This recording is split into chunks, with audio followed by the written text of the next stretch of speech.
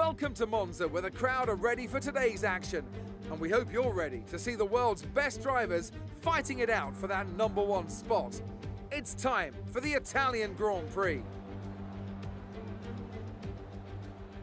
With top speeds reaching 215 miles per hour, only a few places can challenge Monza's crown as the fastest circuit in F1. Hard braking zones going into the 3 chicanes make up the majority of the 11 corners on this 3.6-mile circuit. And just in case the slipstream wasn't enough, 2 DRS zones will help encourage some closer action. Anthony Davidson joins me once again in the commentary box. And it's fantastic to have you with us here today. But I'm curious, as a man with experience out on the track, how do you stop those pre-race nerves from becoming overwhelming when you're lining up on the grid? But from the moment qualifying's over, you start to feel the adrenaline in your body build up and the buzz in your stomach as you anticipate the run down into turn 1. It's all a bit like going into battle, and the unknown situation makes you nervous. Those pre-race nerves are a good thing. The day you don't have them means that you don't care anymore. And of course, you have to make sure that all the procedures are second nature to you, so that they're not taking up too much of your capacity.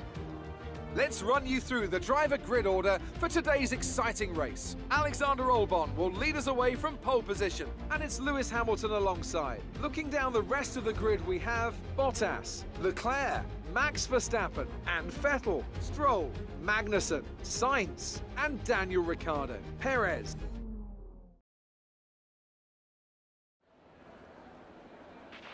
Okay, here we go. I know what you can do. Don't let me down.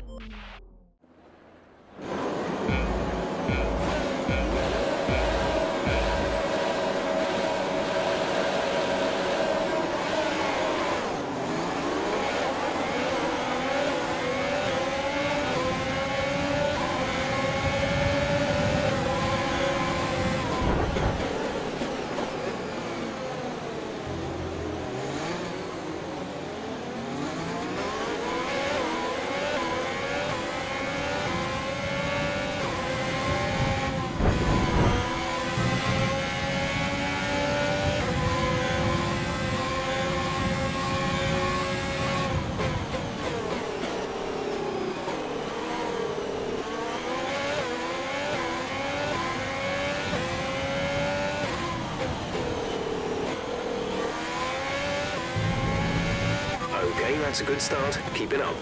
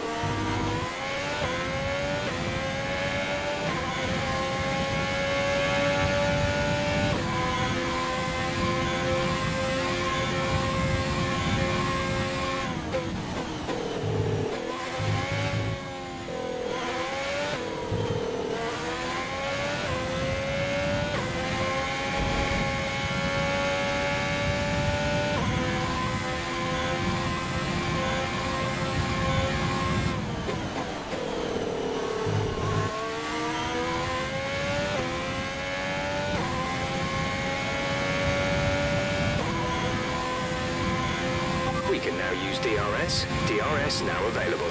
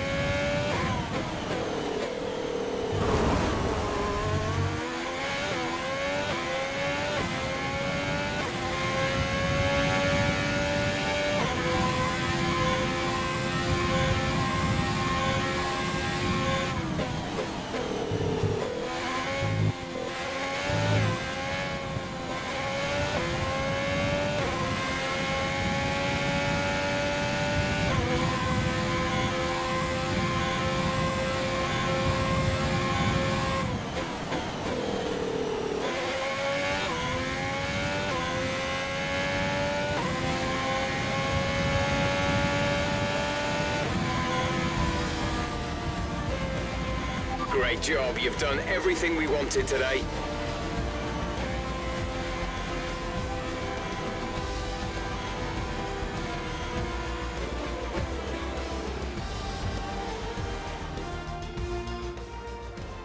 Here we are then, a thoroughly deserved win in Italy after another excellent Grand Prix. So Anthony, what made the difference out there today? Well, when you overtake that many people, I'd certainly hope you'd win the race. Their car was really effective in the slipstream here today, and the team will be pleased that they didn't cook the engine, given how long they were spending in the hot air behind other cars. They had a lot of confidence to push their tyres hard as well, especially going into the corners, which allowed for some late braking and some exciting passes. Haas are no doubt happy with today's performance, having secured the win this weekend. And our drivers are making their way out for the podium celebrations as we speak.